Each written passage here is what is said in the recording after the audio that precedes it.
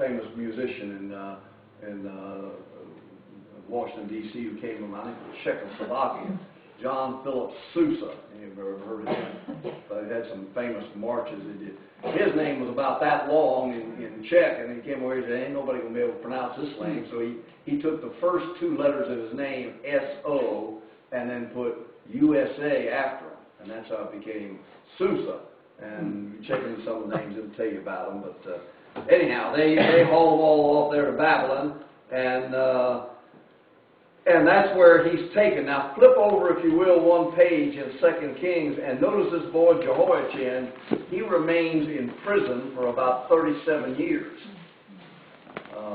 So right at the end of the chapter, verse 27.